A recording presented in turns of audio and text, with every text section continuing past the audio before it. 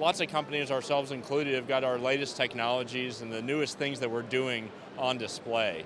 And I think that helps us as an industry gain insight from what others are doing and move the whole industry forward.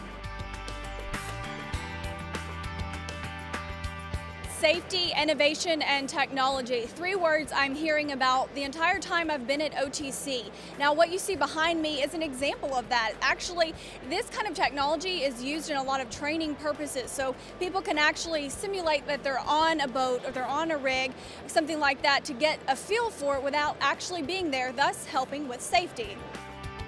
You'll see how we're leveraging technology to operate differently, right? New ways of servicing our customers, new ways of interacting with our suppliers, and most importantly, how do we engage our employees, whether that's through virtual reality experiences, that's with new ways of harnessing data. Going the distance, the theme behind the 50th edition of the Offshore Technology Conference. I was very glad to be in OTC this year. We see a lot more movement of people, you know. What we see in the market, what we've been feeling in the last few months in the market is picking up back again, and we see the movement in OTC.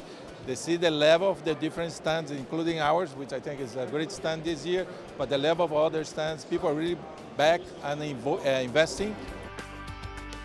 Executives, scientists, engineers, investors, and buyers travel from around the world to share new technology developments, expertise, and products.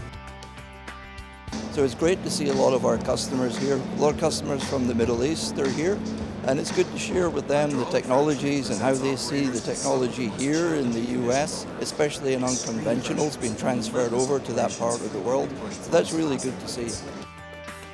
You hear a lot about edge computing, so we're bringing those technologies to the drilling site. You hear a lot about data analytics and the role of big data. So, how we're going to be able to continue to improve is to analyze how different pieces of information in part of those subsystems work together. And that's where we're going to drive the next step change in value that allows us to be competitive and continue to bring affordable energy to the world. The industry continues to adapt to the rapidly changing and sometimes disruptive environment.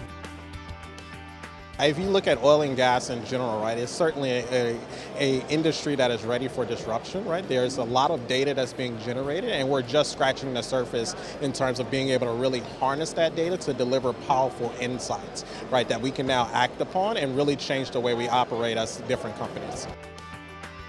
Looking ahead while going the distance. Reporting at OTC, I'm Jessica Morales.